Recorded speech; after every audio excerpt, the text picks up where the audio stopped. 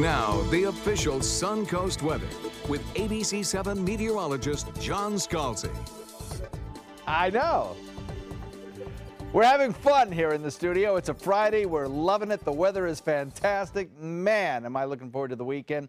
74-degree air temperature, dew point coming in at 43. Oh, how good is that? You know, in just 24 hours after that front moved through, a wind shift changed everything. At this time of year, the winds are everything. They're key. They'll bring down cooler air. They'll bring down drier air. They'll bring up humid, moist air, which is what we've had all week long. Now, east-northeast wind coming in at about 9. That northerly component to the wind is going to be with us right straight through most of the weekend anyway. 72 degrees, Wauchula, Arcadia 73, Myakka 73, Perry 71, Bradenton 71, Lakewood Ranch 71, got 74 degrees in Northport, 76 degrees in Punta Gorda, 73 in Venice, Inglewood 70, Longboat Key.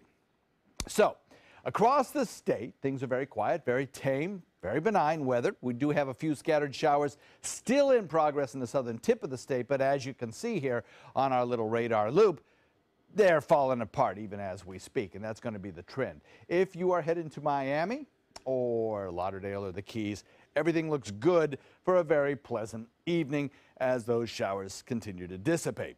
Deep south looks fine, no issues here. A little bit of lake effect snows up there in the northeast, and some onshore flow and a little low pressure area producing some Pacific Northwest rainfall and snow showers at higher elevations. But this is the area we're going to continue to monitor and watch.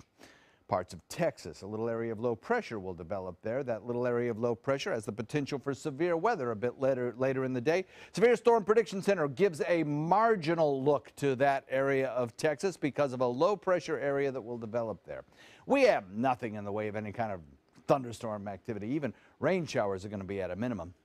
So this low is important to us for only one reason. It may bring us a little bit of rain showers later on, not this weekend. The weekend looks good. The frontal boundary has sunk far enough south that our winds are now directed out of the east-northeast, or eventually even east, eventually even southeast. Now, a frontal boundary connected to that low that was back in Texas by the end of the weekend, moving through parts of the deep south, will push a warm front through our area.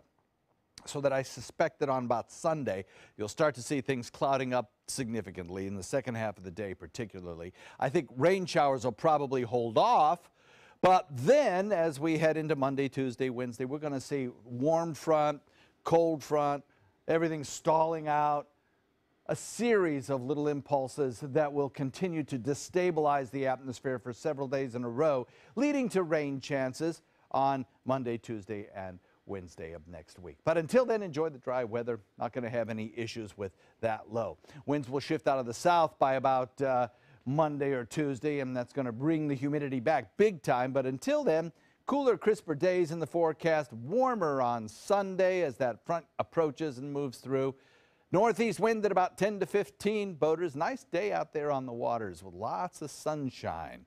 And over the course of the next several days, cool, crisp mornings, warm, pleasant afternoons, warmer starting on Sunday, and then that rain chance the beginning of next work week. Don?